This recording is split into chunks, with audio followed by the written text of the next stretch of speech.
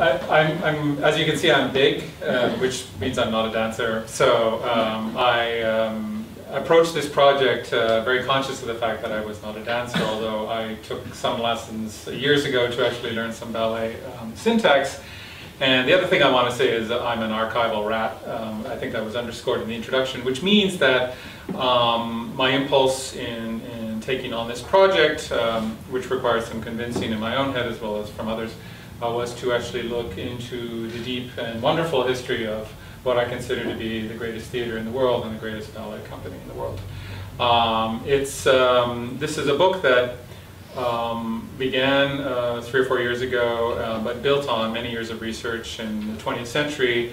But what I was fascinated ultimately by was how ballet communicates and what it means.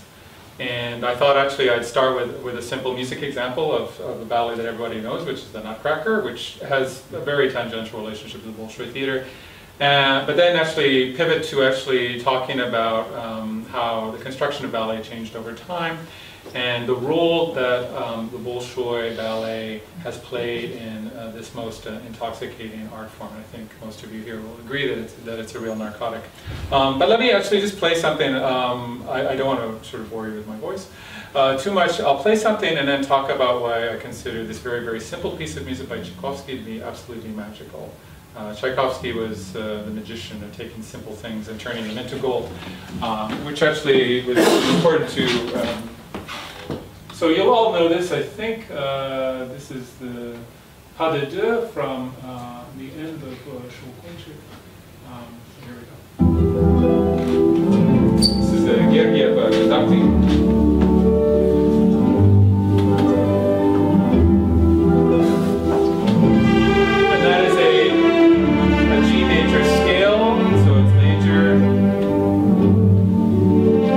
Tchaikovsky manages to make major sound very sad for an interesting reason. Here we go again.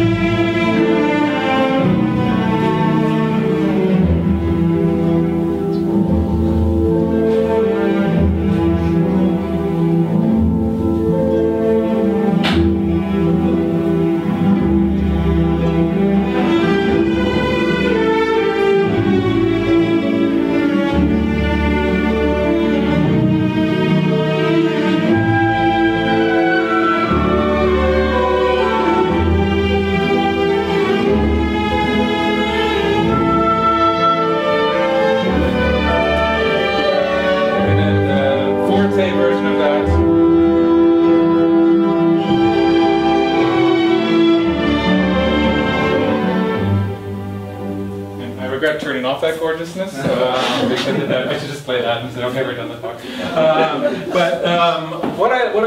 There was a British biographer of Tchaikovsky, wrote 4 volumes about Tchaikovsky. He didn't like the Nutcracker at all. He said, I don't understand I think we've all seen it, right? I mean, I have. And what is it about? That's kind of up for grabs. And this biographer, David Brown, he really didn't understand this. The plot is it didn't really make any sense, and I kind of agreed with him.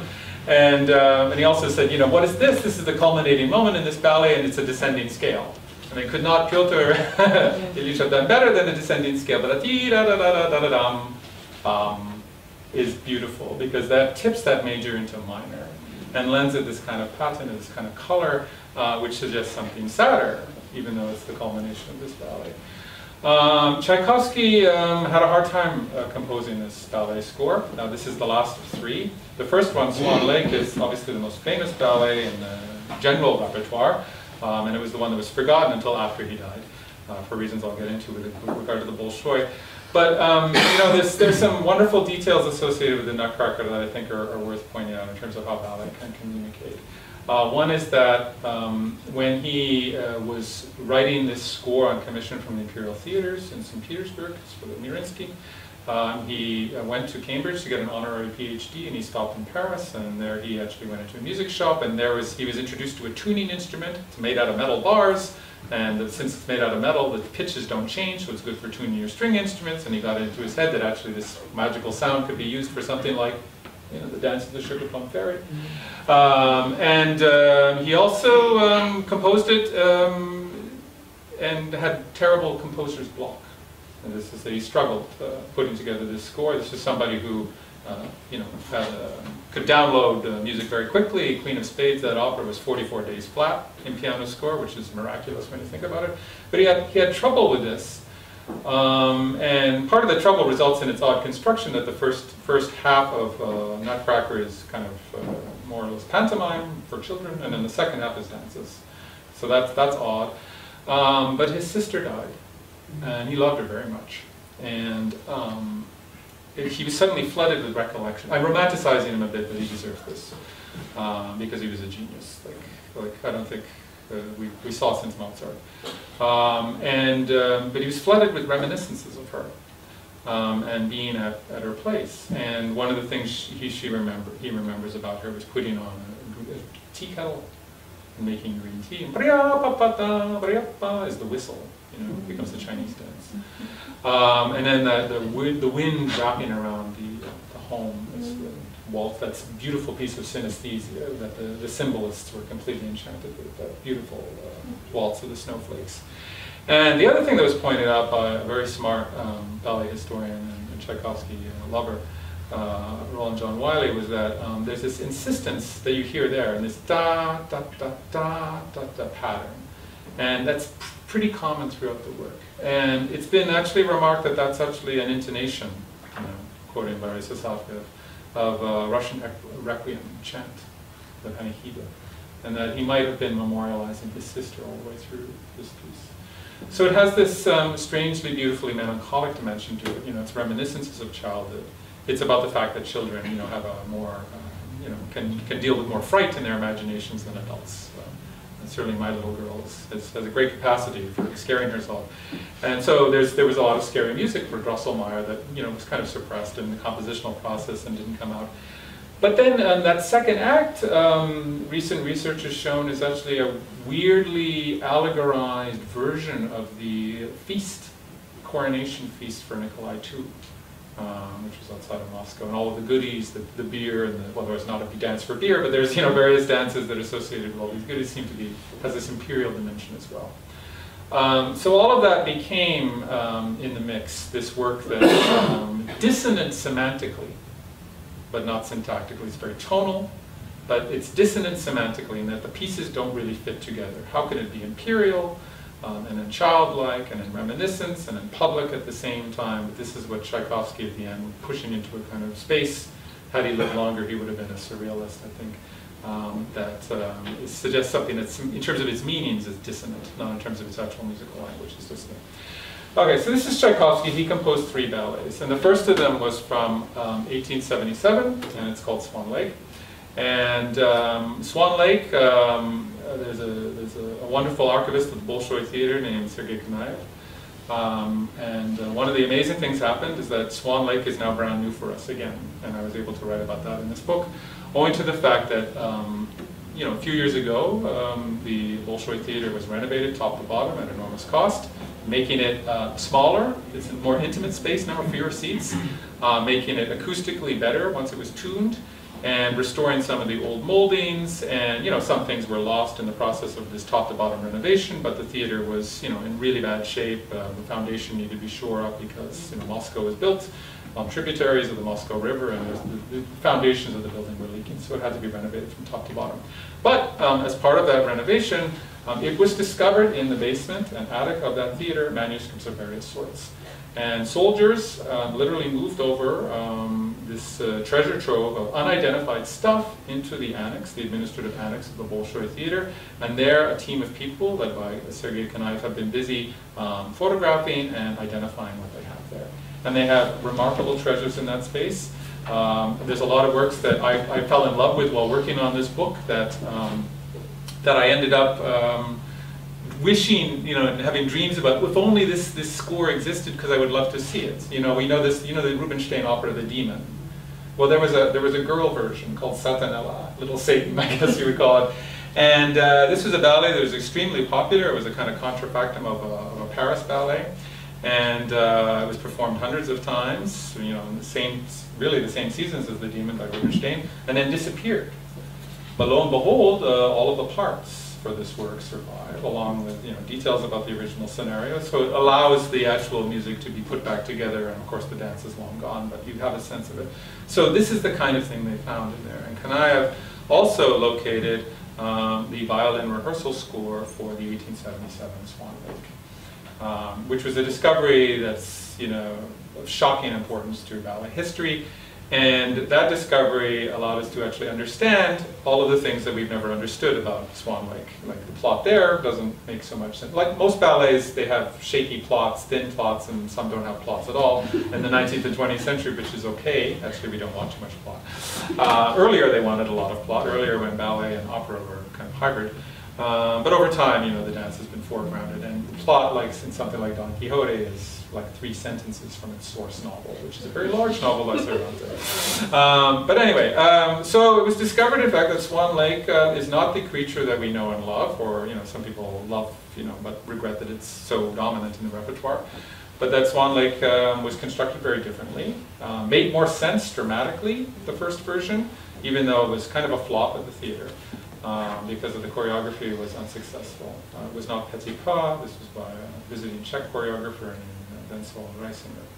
And there was a plot and a subplot. So there was the swan plot, and then there was the village plot, which explains why there's some of these strange dances in the first act. So there was this plot and subplot, there was no black swan in the original version. That was actually a fascinating development.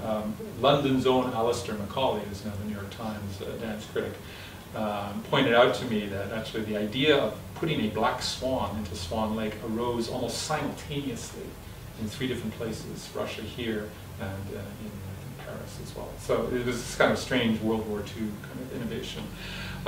So the work changed over time, but in 1877 Tchaikovsky took on the commission to write a ballet called Swan Lake at a time when successful composers of operas and symphonies, which he was starting to be, you did not do this work. Composition for ballet was considered to be the domain of, I won't say lesser composers, but composers who were in-house musicians, like staff musicians. So Minkus, Ludwig Minkus, Cesare Pugni, and others in Russia did this kind of work. But he needed the money. He was approached by a friend as part of his literary circle to do actually Ligachev was the person who did the scenario. And he took it on for a pittance, and he composed this score, really not knowing much about ballet. He, we think, learned how to compose Swan Lake by studying a score that was done by Uli Gerber called The Fern, and that score has disappeared, perhaps because Tchaikovsky took it home to study, but it's gone. And but that seems to be one of the models. And the other one was the Delibes, Sylvia, this ballet score as well, and a little bit of Giselle. But he put it together, and the dancers rejected it, and they thought the music was too complicated. And indeed, compared to Minkus, it had more sophisticated sounds, harmonies, and certainly the rhythmic metric patterns were more complicated. And the performance was panned owing to the fact that the dance and the music did not get along very well with one another. But we know that there was a rehearsal violinist who hopped around with the dancers to put this thing together. One of the things that constantly comes up at Princeton is they talk about the fact that we don't have the score of this ballet, we don't have the score of that ballet. That's because in the 19th century there weren't scores. You had violin rehearsal score, and that violinist tended to be the conductor, and so you don't need an orchestral score. We have parts, and that's how these things kind of assembled. And then it was only in the later 19th century that ballets began to be rehearsed at the piano. So the idea of a piano score came into being. Anyway, so with Swan Lake, the reviews were pretty bad, but there was one interesting innovation which made me fall in love with this whole project. The ending was terribly sad. Swan Lake, everybody drowned in a flood. And they actually made a flood on the stage of the Bolshoi Theater. And I thought that was amazing given the fact that, it's not really done too often. Bluebeard's Castle by Bartók, sometimes they fill the stage with water, but this isn't done too often for obvious technical and physical problems. But this was done by a genius at the theater, a machinist named Karl Waltz, who actually got it in his head that we're going to do it all the way. And this was before the age of electricity. So I thought, well, how do you actually manufacture a flood on stage before the age of electricity? And they had batteries, and the battery technology was fairly elaborate. And there was flood, there was water pumped in and fans, and the music was drowned out, there was smoke in the hall, and this was a kind of success de scandale. This was the one thing that really stood out for this. And so one of the interesting things it told me was spectacle in Swan Lake was important, more important than we tend to think about, and that the history of the Bolshoi theater is actually very much linked up with great spectacle. And so just studying this, working with Kanaev on this project, and he and I'm translating his edition of all the source documents for the 1877 Swan Lake. And one day perhaps that original version can be performed. I don't think the Bolshoi will do it because the current version is, it's really entrenched. I think to do an authentic version of it, you'd need batteries, which would be a hard thing, to take out the electricity, so on and so forth. But it's a fascinating sort of study in a sort of lost ballet. It kind of works. Musically works better than the current version, makes more sense, but the rest of it doesn't work so well. But I got fascinated in what was going on in the theater, that this spectacle was so important.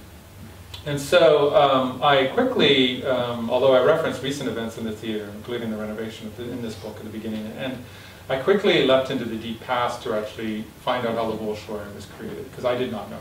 Most of my work is in the 20th century. And this involved running around a big cluster of federal archives in Russia. And in the end, I learned that the Bolshoi theater was founded by a prince in Moscow. Russians would want me to emphasize that prince. And then here in London, it would be emphasized the fact that it was co-founded by an actor with the Haymarket Theater named Michael Maddox. And he did these sort of magic shows, and he was a kind of wannabe diplomat. And he made his way running these sort of little theatrical events and sort of magic shows throughout Europe, and he ended up at the court of Catherine the Great through a very strange series of circumstances. And recognizing the fact that that Moscow did not have a public playhouse, it had surf theaters out of states, like the Sheremetyevo estate, he actually collaborated with the prince to get a license, an opportunity to actually open up a public vaudeville house, which was near, about 200 yards away from the current Bolshoi theater. And he put on song and dance shows, and he ran up a lot of debt, and he went bankrupt almost several times, and he needed a bailout. The short story is that he needed a bailout, and where were banks in Russia? I learned these things. The only bank in Moscow, the big bank, was the Imperial Foundling Home. That is to say, the orphanage in Moscow doubled as a bank and also doubled as a pawn shop. And Maddox actually was given a loan to bail himself out of trouble. And part of the condition was that, and this was one of the wonderful innovations under Catherine the Great, was she and her education commissar were interested in the fact that these foundlings, children who had been abandoned, who were abandoned because they were, children out of wedlock or from soldiers or whatever, and they had a very wonderful institution where the building still stands in Moscow, and they were educated in everything, and the idea in sort of supporting these kids was actually to perhaps foster a kind of middle class outside of the table of ranks. And the arts were important to them, so they sang and they danced, and Maddox, when he got into trouble and needed a loan from the orphanage, part of the deal was to take in talented pupils, and thus in a strange way, kind of out of an orphanage, began the Bolshoi Ballet. And the great thing for the history of Russian culture was that Maddox continued to go into debt. And he actually needed to be bailed out by the state. And once that happened, the theater became a state institution. And it was no longer a vaudeville house. And over the course of time, it became very, very important to Russian history. Ballet, was not opera. Opera history in Russia, people tend to think of as beginning with Glinka. But there are various other Russian composers before him, but the roots and origins have to do with the favoritism showed to Italian opera in Russian society by the czars and the imperial theaters. But ballet had a very, very troubled history, and so there was talk periodically in the 19th century about doing away with the Bolshoi ballet altogether. Bolshoi dancers had, I think there's somebody at the door, I don't know. Maybe. Anyway, Bolshoi dancers had, in the 19th century, part-time jobs outside of the theater. There are numerous ballets that have as their subject matter milkmaids. So there's a ballet Naina or the Swiss milkmaid, and a lot of ballet dancers actually were milkmaids. They had, second careers outside of the theater. They were impoverished. And as part of one set of theatrical reforms, it was decided actually to cut the ranks of the Bolshoi altogether and threw a lot of dancers into poverty and put their lives and livelihoods at risk. But ultimately, the Bolshoi Ballet was rescued by and funded properly by Alexander III, who actually began to cultivate a Russian art and thought of this company as actually something that could support a kind of quasi-nationalist agenda. And so ballet became very important to coronation pageants. Even Petipa created ballets for various coronation pageants. These ballets that were for Czarist occasions were works that were kind of more like gala divertissement spectacles. So you'd have dances of various minerals and things that you could dig out of the land. The Russian Federation, you had dances of the various peoples of the Russian Federation, or various peoples that would be in the future part of the Russian Federation, this kind of colonialist aspect to it. But this actually allowed the company to keep going, the fact that it was embraced by and actually used to some degree for this kind of diplomatic, if you will, or political ends. But what I think, and one of the things that I wanted to stress in this book was, I think that the Bolshoi theater has always privileged this idea of spectacle. It's never kind of lost some roots in the idea that it was catering to an audience which was not a court audience as you had in St. Petersburg. It was catering for the boyar class, more diverse audiences. Students at the university fell in love with this place. They fell in love with one of the greatest dancers in ballet history, Ekaterina Sankovskaya, who is like the Taglioni of Russia, although she's not celebrated as she should be. But the idea of the showiness of the company and the idea that associated in the 20th century in the Soviet period that stage was a place for great bravery and bravura dancing and this kind of Italian virtuosic import to Moscow, and the idea that anything could happen on that stage, or as it was said of Maya Plesetskaya, that dancers' dances of their lives depended on it on that stage, I think has this roots in the distant past in the theater. Along with Swan Lake, one of the works I sort of got involved with was Don Quixote, which is a Russian ballet, despite being based on Cervantes. Petipa choreographed the original version, but he choreographed the original version for Moscow, and that was a version of the ballet that was more improv theater than it is now known. And then he re-choreographed it a couple of years later for St. Petersburg. And interestingly, the Moscow version of it had a far more nationalist context, Spanish dance content, had great stage effects in it, and was again catering to an entirely different audience. So Petipa came down to Moscow, created this work, and then went back up to St. Petersburg, created a different version of it. I just want to show you the opening of this ballet with Khitri's entrance. This is Maya Plesetskaya in Naviol. And you will see here her astonishing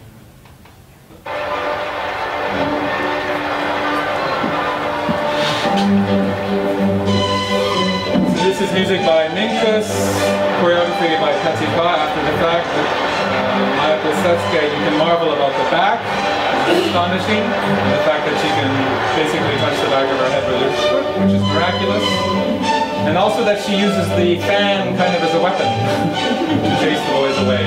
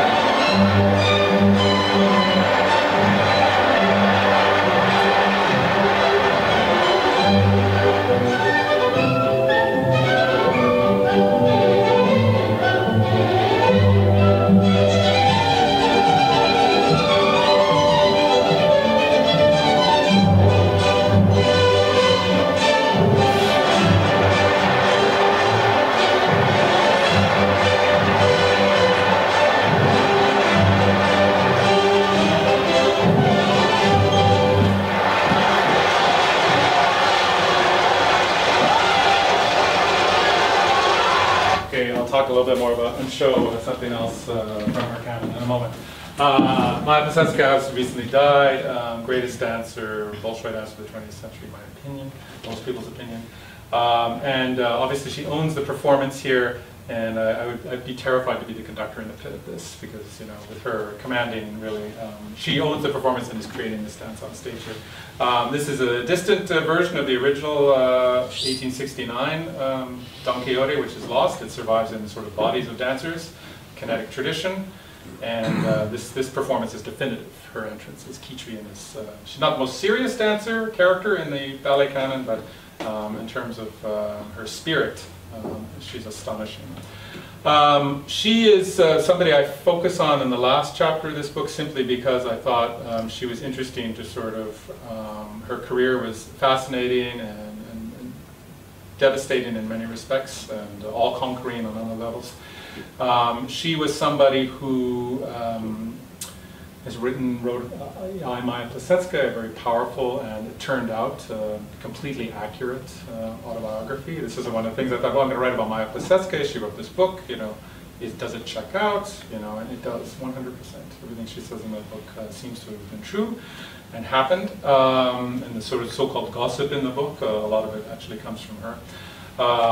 The 20th century history of the theater was something that it's a troubled history in the sense that ballet had a hard time adapting to the strictures of the Soviets. So the revolution took place. There was a long discussion amongst Lenin and the other Bolsheviks, his cohort, about whether or not the Bolshoi theater should be shuttered, because it was expensive to run, to heat during a terrible period, because it was associated with the imperial grandeur. But of course, they made the wise decision to preserve this cultural edifice, and with it a lot of the repertoire. So the repertoire was tweaked to some degree. Swan Lake's ending became happier and happier over time, but it remained intact, and that's why we have it. Storytelling ballets, which is one of the distinguishing features of the Bolshoi Contra, what took place in the United States with Balanchine. All important, that's the thing that actually keeps ballet going, that we all know and love, is a 19th century thing, but also a 20th century thing. So the Soviets privileged storytelling ballets. Some degree allegorically, to some degree there was a political agenda associated with it. It took a long time for the Bolshoi to figure out how to actually create a ballet that would be something that would respond to Soviet subject matter. There were a lot of false attempts. There were some radical attempts to actually create ballets which were about soccer games and actually change choreography altogether. But the first, I think, big success was the Red Poppy, which is a work from the 20s. Which is a hybrid 19th and 20th century concoction. A lot of the dances, it's very much a grand ballet with a dream scene, but the subject matter is set in Shanghai, near Shanghai port there, and involves Soviet sailors coming into contact with communist, their brethren. The work, you know, this first Soviet ballet was something that was not going to be performed, despite all the effort put into it. Mr. Prokofiev, Sergei Sergeyevich, was in 1927 coming back to the Soviet Union and has decided to put on his opera Love of Three Oranges in a big spectacular production at the Bolshoi. But then, because of actual political events involving Stalin's support for Chinese communists, it was decided to actually give the green light to the Red Poppy on Soviet stage, since there's a lot of documentation about it. The title, The Red Poppy, was actually something that there's a lot of discussion as to why did you call this ballet the Red Poppy in the literature, and some questions about it, because poppy is associated with the opium trade, and if this work is supporting Chinese revolutionaries, why would you, associate them with the opium trade, which is about colonialism and is to some degree insulting. But Glier, the people involved in it, Geltzer, Tikhamirov, decided to call it the Red Poppy. Then when the Chinese delegation came to see the ballet in the 40s, they got upset about it, they changed it to the Red Flower. And then after the Cultural Revolution, when things weren't so good between USSR and China, it became the Red Poppy again. Typical sort of history.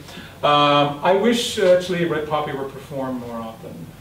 It's a grand ballet, it's spectacular, it's a lot, the score is in a nice light style, but it has a great deal of appeal to it. And I thought maybe in this year, 17, that someone would put it on, it doesn't seem likely.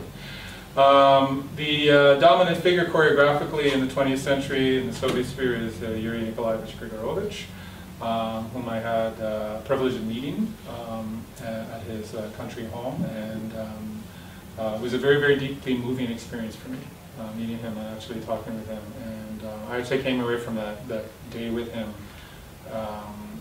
thinking that what he had done was really astonishing and remarkable. He created ballets which some critics don't like, but the career and the the personality behind the career, which was very dominating. He was, to some degree, at antipodes with Maya Plissetskaya, the star dancer, against the star choreographer. But both of them were remarkable in different ways. I just want to show you an excerpt from his landmark Soviet achievement, which was Spartacus, which is a work with a thin ideological plot, Roman slaves, revolution.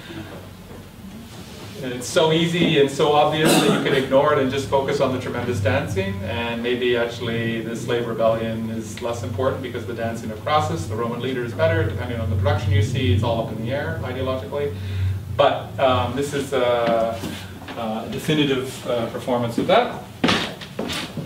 Video as Spartacus.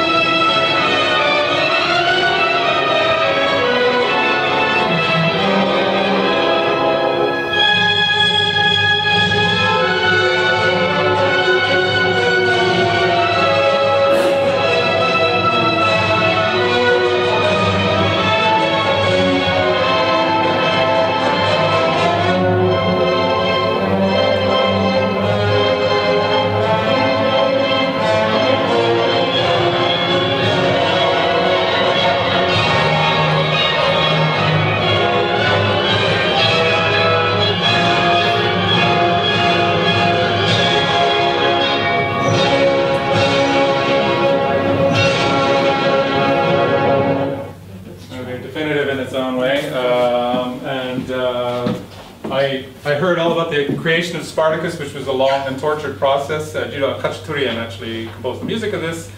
There are 3 different choreographies of it, including Jakobsen, Moiseyev, Jakobsen, and then the Grigorovich version of it.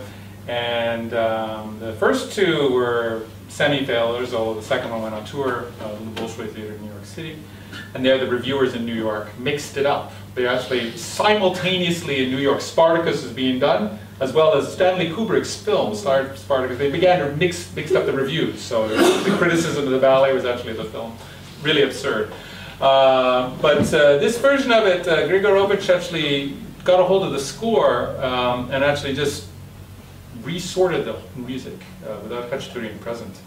Like basically reordered it, cut out a lot of music, structured in a very musical way with a very sort of symmetrical structure that would make it translate more easily. Pretty ingenious what he did to it, but of course Khachaturian was upset at seeing his score like literally big pages torn out of it, and I think he had to be plied with his favorite cognac for a while, and he had some complaints about where are the women and so forth. But in the end, this ballet was staged and more or less timed with an anniversary year for the revolution, a little late, but it got on stage and remained there. But despite its ideological obviousness, to this day, people will go to see this work. I mean, in Moscow now, I've heard from smart ballet critics like Tatiana Kuznetsova that if you put this work on, you put on Ivan the Terrible, it's kind of more for tourists. It's like along with your, Kalishnikov full of vodka and chocolates, you go and see this. But I've seen Spartacus. The Bolshoi came on tour a few years ago, came to New York City, and they put this on, and it was packed. It was absolutely packed, and it was just this huge party. And to me, once again, it reinforced this idea of like spectacle and audience pleasing and real engagement was all important. The antipode to Grigorovich in the theater was his noted Maya Plissetskaya, and I will never get over reading and then looking in the archive for the supporting material, the story of how she became a great dancer. This talent of hers was God-given. Her mother recalls the baby basically poised on her daddy's palm, as well as almost jumping out the window. But the fact that she lost her parents, early on to the purges, her daddy. The story that she tells of that is absolutely devastating. And the fact is that talent of hers, she would have been prima assoluta no matter what happened. But her path to stardom was accelerated owing to the fact that in the period in the 30s and the 40s, so many people in Bolshoi disappeared. And so that you could have, perversely, in the Gulag system, ballets like the Red Poppy performed. I learned this studying Lena Prokofiev, the fact that one of the ways that she made it through the labor camps and survived that was actually she led a choir. There was cultural events there. It was very boring, for the guards. So, and little ballets were performed as well, including the Red Poppy. But this is iconic in a different way than Don Quixote, what it is. The last thing I want to show you before I stop, and then we can just, I can happily talk more generally about different aspects of the theater's history, is something from Alexei Ratmansky, who was the artistic director for a brief period of the theater, and is now in New York. And he loves to, his career is fascinating because I think that he loves the 30s and the 20s, this wonderful cultural revolution period. And I think he, having talked with him a little bit about this and recognizing that he does all sorts of things, I think he built his career to some degree on imagining what would have happened had the Cultural Revolution continued. And his career, he's kind of like starting, in 1932, his own choreographer. And he's sort of the great, he's very much in demand worldwide, a great storytelling genius. And he's gone back to some of the, the chestnuts of the Cultural Revolution period, including the Flames of Paris, and he's accelerated them and giving them this cutting edge that they probably had in the original, but was dulled over time. I want to show you the last dance from Flames of Paris, and then I'll stop. And this is incredible dancing in its own right.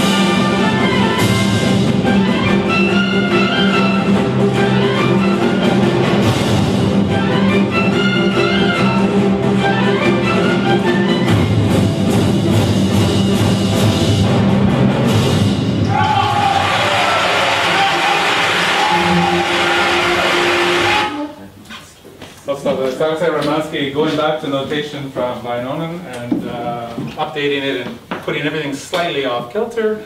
I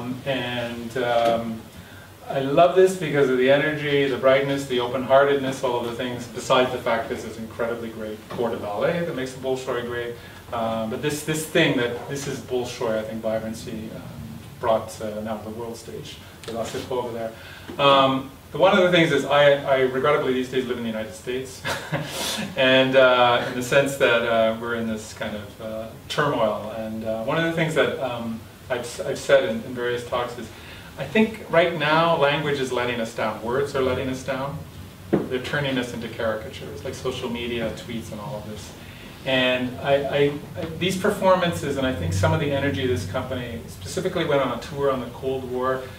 Music and dance actually had this force of actually bringing people together that I don't think actually language actually can do, or cannot do anymore.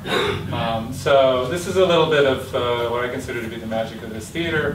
I could talk about why programs have wax stains on it because there was no electricity in the theater and the streets of Moscow are dark and various other things, but I'll just stop there and take your questions. Thank you.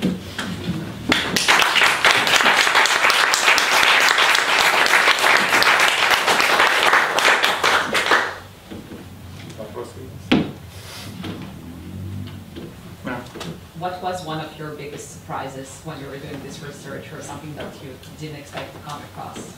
I didn't expect Yekaterina Stankovskaya. There's a chapter. I mean, frankly, I have to say I didn't know what I was doing this project. And everyone said, I remember meeting Vladimir Urin, and he said, oh, and I think Katya Novikova said, oh, he's interested in writing a book about the Bolshoi history, and then he just said, Slozhna, you know, and like, get out of here. And he was correct, but I actually just thought that maybe the story, the people in the archives, you know, I won't say ghosts, but, you know, these presences in the archives could come to life. And there was this dancer, absolutely astonishing, and she dominated the Moscow scene like no other dancer in either city could. And so the fact that there was this rival, I think, to Taglioni and Elser, and I think that somebody should dedicate a book to her and say, actually, you know what, like we say, Taglioni is the first great, you know, ballerina tradition, but actually there was, meantime, you know, in Moscow, this phenomenal talent. And the reviews of her, people just went to see her, and they just saw her again and again and again and again. And it was just like this complete compulsive necessity for a lot of people who actually were not that invested in dance. And you know, they described what she did in minute detail, so you can get a real good sense of her syntax. She also, at the end, taught, and she gave specific choreographic notes to students. So actually, you can get a sense of the kind of steps that were in certain works that are considered lost. So that was a real find for me. Spent some time at the Bakrushin Museum, going into her modest archive. That's where the lone oil portrait of her is.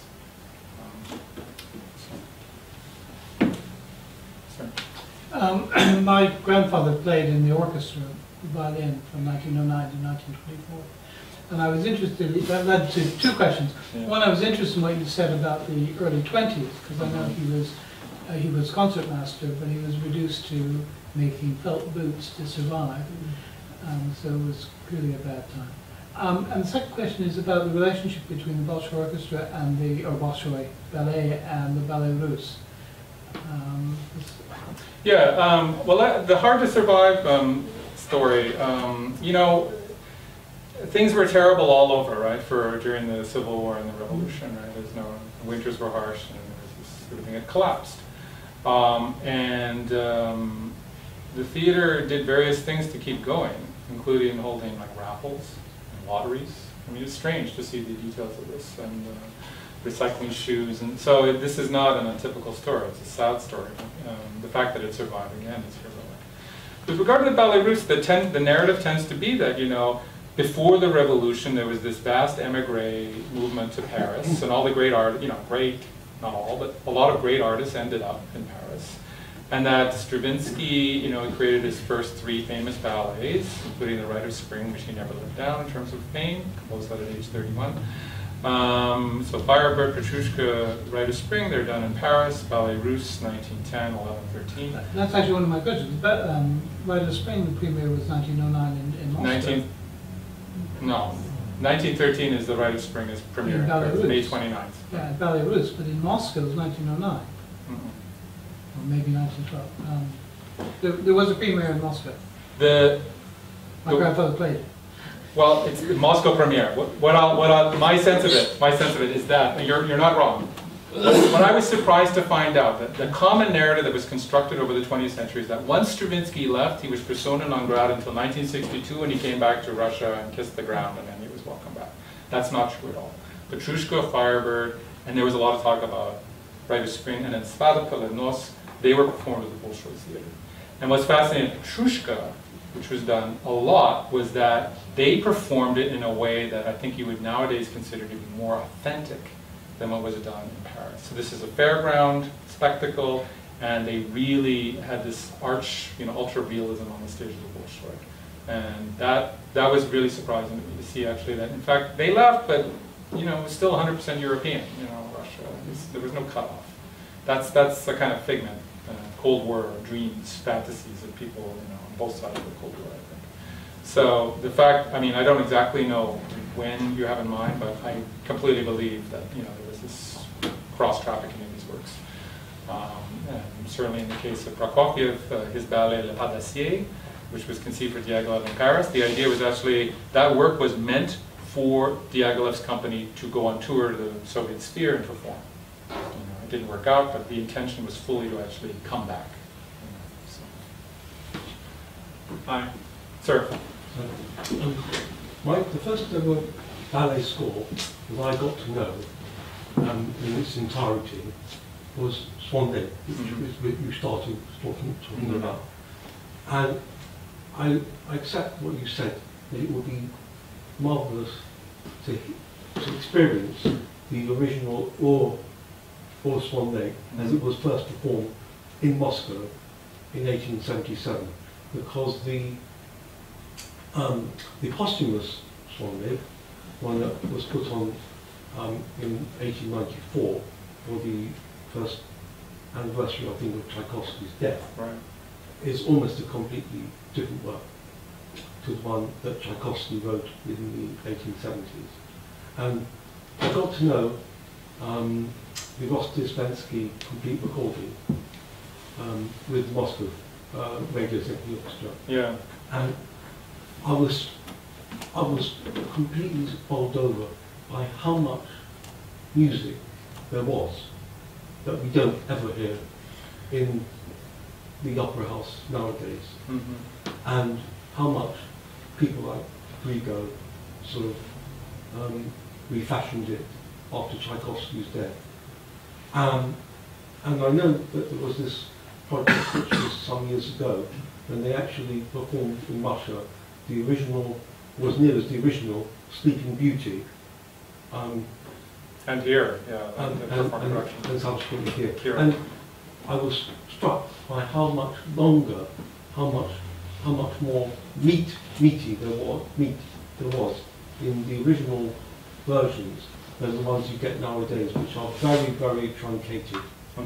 And that's why, and that's why I hope you would agree with what I say, that I would love to hear the original Swan Lake done just once, so that people could get the measure of the full work in its original ordering, sequence and staging, which you don't get nowadays, except when I once heard it done by the Stanislavski theatre, when they brought it over here to London, where you got some idea of the original dance sequences in their original context. I agree with you. I think it'd be fascinating to hear the score with the Drigo layer scraped away. So Petit Pas, when he basically staged Sleeping Beauty, it was this incredible success, the Nutcracker, and then Tchaikovsky dies, and Petit Pas is literally thinking, well, what was that first failed ballet that this guy did? Maybe we can bring that, revive it. And he classicalized it, he changed it. He had the in-house orchestrator, musician at the Mariinsky, Drigo, go in there and change it, piled on the strings, thickened it, added a lot to the ending, made it a little bit more bombastic. People, Alistair Macaulay is one who actually thinks that it's probably a better score than the original. I disagree, because I think a lot in terms of the musical logic, and even in terms of key symbolism, specific keys associated with specific things, that disappeared. We cannot put together, I don't think, very easily the original staging, because we know now that, for example, when it was done in 1877, the choreographer Rasinger recycled dances from previous ballets, including one based on Jules Verne's Around the World in 80 Days, which was done in Paris, and he actually took one of the dances and stuck it into Act 1. So it was a kind of a compilation dance track, if you will, various things put together. But the fact that there was this plot involving, two swan, and then it wasn't Black Swan, White Swan, it was Swan World, and then Village Girl number 1 and 2. There was this kind of real world parallel to the supernatural world, which kind of musically makes more sense. So I think that there's a way in which those things could be put back together. But let me just ask you this basic question about restoration. It's like Nutcracker is performed all the time, right? Why is it never performed with the English dance in there? The Royal Ballet does it. Chinese dance, Arabia, all this. Why is the English dance never performed? He composed it. It's cute. It's not there. It was dropped from the first production in 1892 in the Imperial Theatres. I don't know why, but he composed it. And why doesn't the Royal perform it as part of the suite with China and Arabia? What? Isn't it not my memory tells me, is it not included in the recording by Andrei Previn? Yes, with an orchestration by John Lansbury, that version. My memory tells But me. my understanding is it's rarely danced. I mean, correct me if I'm wrong. I mean, I mean, Covent Garden, they should do the English dance. Why not? It's, you know, just put it into the mix. But, you know, so there are ways. There are three portions of music that in the Nutcracker, of all things, that we actually don't get to hear. Drosselmeyer's more chromatic, darker character than the originals. So. But Andrei Previn does include it in his recording, I think. Yeah, Tchaikovsky didn't orchestrate it.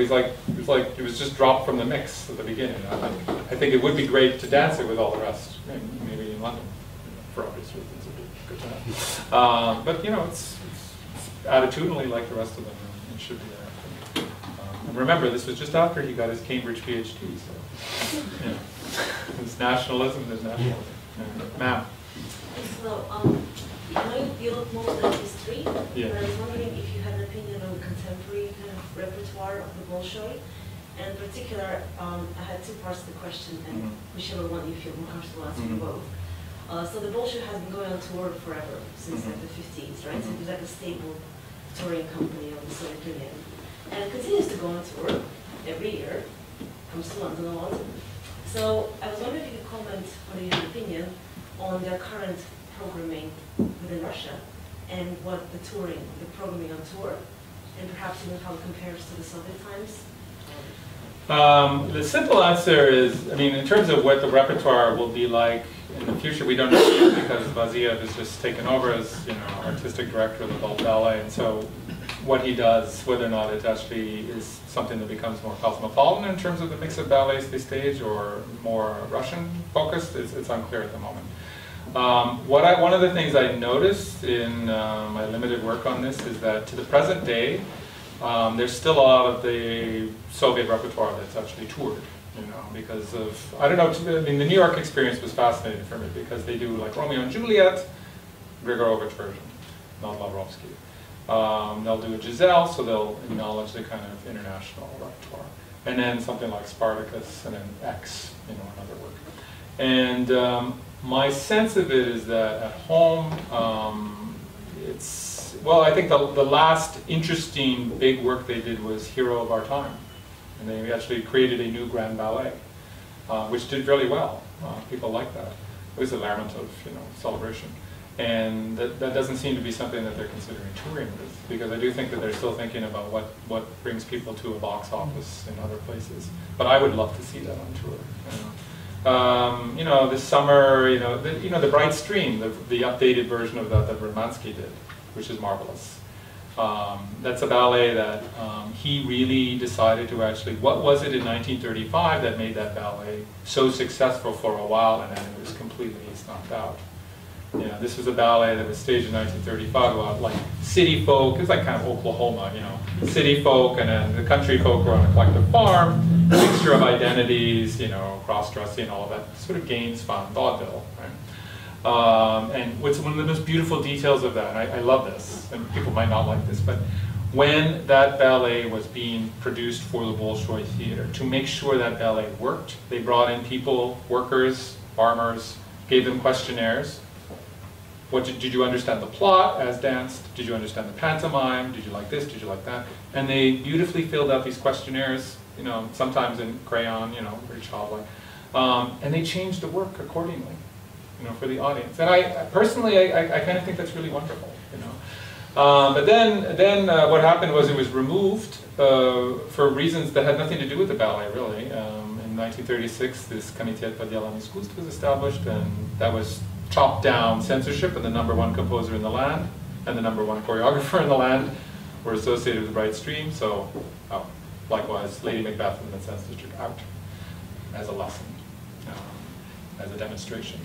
And but Rutmansky went back to that original concept, and as he did with Bolt, and he put it on, and it's just marvelous, you know, to actually see that 1935 happiness. So they're doing that at the Bolshoi now. So the Rutmansky, although he's left, is still considered, I think, the last major choreographer to actually change the repertoire. And then we'll see what happens with your time in the future. I can't answer the question because, you know, I'm a historian, so the future is a problem. But I just don't think we know really what's going to happen. Sir? One last question. Yeah. Why do you think Bolshoi theatre became a tourist attraction in Russia? How did that happen? Tourist attraction? Well, it was already in the 19th century. It was used for diplomatic events. So when diplomats would come, and actually the opening of the Kavos version of the building, which is the restoration, is after that one. There was an international London Illustrated News sent a delegation to actually see this brand new theater, which was colossal and wonderful. It became a tourist attraction because, for various reasons, it always had the idea of a showcase for, you know, if you think about the size of the Russian Empire and you think about two major ballet schools and houses, the talent that concentrates in those two places. So you're seeing absolutely spectacular dancing. You are seeing this beautiful hall, and you are seeing basically reinforced in the 20th century was the fact that in the late 19th century, Russia claimed ballet for itself.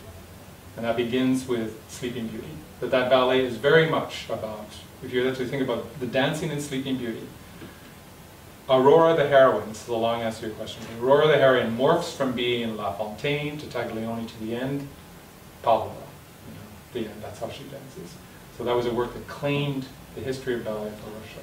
And so that, on a lot of levels, became the Russian art. And the Bolshoi, as the state academic Bolshoi theater right beside the Kremlin, became the theater of the Soviet Union.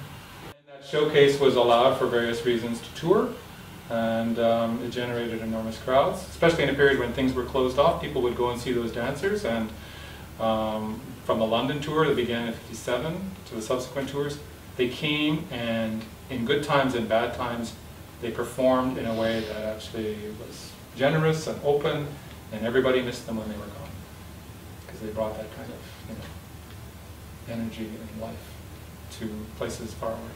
Yeah. Among the current Bolshoi soloists, do you see anyone who could perhaps not replace, but could be seen as a successor to Plisetskaya's fame and quality of dance? Well, well, now because everything is global, right? Vishnova, Sipova, these are different kinds of dancers, but I find this Osipova absolutely enchanting. If you see her doing Kapelia, it's like nothing else. It's just unearthly. Svetlana Zakharova is the eminence now, the theater, and you know, she's not Plisetskaya in terms of technique, but she's dominant. So I'd say that, you know, there's more diversity of technique and style. But at the same time, it's now a global art form.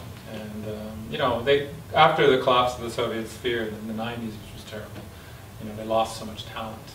But now I think people are just effortlessly, you know, multi-entry visa international and so on. But I think now the talent in terms of the dancers is at that level. And then Smirnova, Olga Smirnova, she is still young, and she is, I don't know.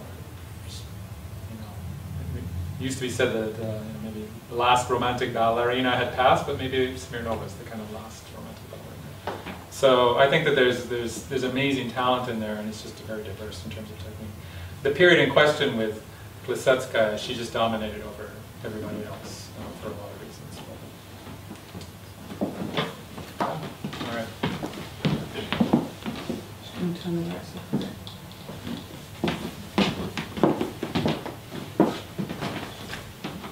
Oh, ma'am. Yes. Yeah. Hi. Sorry, I just wanted to ask you two small related questions. So one, besides the touring and the stuff we were talking about, what was the nature of engagement of the Bolshoi ballet with the outside world? Of course, you know, you're not just only in the West, but also in the, you know, in Asia and Africa and Egypt, for example. So, and there was quite an extensive engagement with Cuban ballet, and at some point, you know, it was seemed to be, or Cuban ballet seemed to be too essential. Some of that collaboration didn't work out. So, hence the related question: can we talk at all about a sort of a model Soviet ballet that was Bolshoi, or was it sort of beyond, in a way, ideology and you can't actually kind of place it within a sort of socialist culture that, It's a great question. It's a complicated one. With the example of Cuba, for example, there is there's political reasons for it, but Alicia Alonso, that dancer, and her brother-in-law, who were collaborating with Pisetska and Carmen Sweet, that became Pisetska's ballet. But there is a fantastic classical ballet tradition that's established in Cuba that has a lot to do with cross-trafficking and cultural exchange with Bolshoi. The interesting thing that I noticed in researching the Soviet period is one of the things that was lost and gained was this issue of narrative. So Balanchine and this pursuit of so-called Cold War formalism, right? So ballet is pure, abstract, non-narrative, and so forth. When the Bolshoi would tour with these narratives and stories and would tell stories in dance, there was like, oh, isn't that quaint? It's so 19th century, still clinging to this tradition, but on the other hand, this is something we desire and we don't have. One of the things I learned, because people wrote me letters, was that Brazil, for example, inherited a lot of Bolshoi, also inherited a lot of Belarus, down there. So the brand, if you will, actually was trafficked in different ways around the globe beyond ideology. This question, though, about the one question I want to hone in on, though, is that issue about politics and dance. Some people actually don't think dance can be political.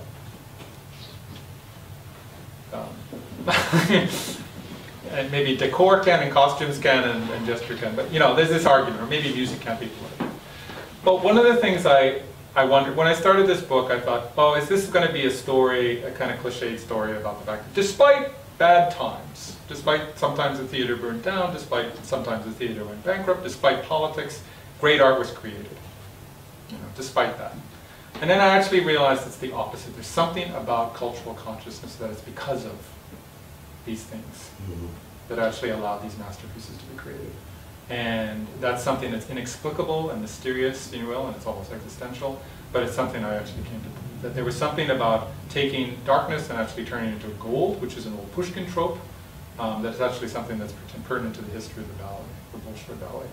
And I don't think that in other places, certainly New York City Ballet, which had a strange start, as Ballet Caravan, as a narrative vehicle that became abstract, I don't think that necessarily happened.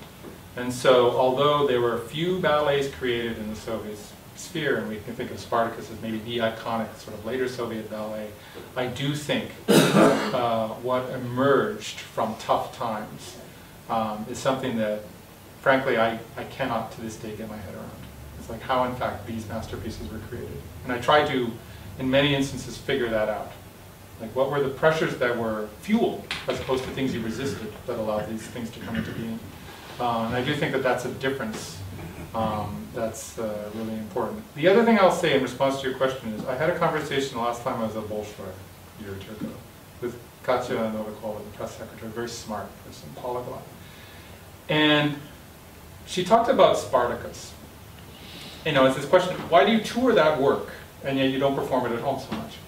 And she said, the world is getting more and more the same everywhere. Everywhere the same service, the same things. What's wrong with difference? And actually this work that's associated with the Soviet experience, that bit of difference, that bit of exotic, if you will. There was exotic in the 19th century associated with the Far East, and then there was the Soviet thing as not exotic. What's wrong with actually preserving that bit of difference? And I didn't have an answer to that. Because I think it's actually, and they will preserve that. So just the showiness, the virtuosity, and I think some of that repertoire as well. They're not going to just erase it and suppress it. So, and I think that's a good thing. All right, I'll stop. Well, thank you very much, Simon, for a very stimulating talk. The books are on sale upstairs, and I'm sure you'd be happy to sign them. Sure. We have an awards dinner on the 7th of June, at which the announcement will be made of who's won the prize. We have 4 more events connected to the book prize coming up over the next 6 weeks, different authors speaking. Tonight was our first, so please look at the programme and come to the other events. They are very broad-ranging, so we have the Russian Canvas by Polly Gray, that's on the 25th or 6th of May, about imperial painting. She's also dug into the archives and found some material that hasn't been brought to light before. We've got, who else? We've got Anne Garrels talking about, a journalist, Anne Garrels, talking, what's it called, Putin's Russia, her book? Putin Country. Putin Country, on the 5th of June. And we have, I'm going blank, Becky. Yeah, so on the Simon, we have the author Benora Bennett talking to the translators of Teffy's book, Memories from Moscow to the Black Sea, which is on the 30th of May. And then Anne Garrels on the 5th of June. And then on the 12th of June, we have Daniel Beard talking about his book House of the Dead, which is about Siberian exile. And he's in conversation with Anne Applebaum that night because she wrote about the Gulag. So the dinner on the 7th of June is actually ticketed, so if anyone would like to come, there's information on our website. And if you're not a friend of Pushkin House, I'd encourage you to become a friend. We're self-funding, independent, so please help us to stay that way. But please join me in thanking Simon for this evening's talk.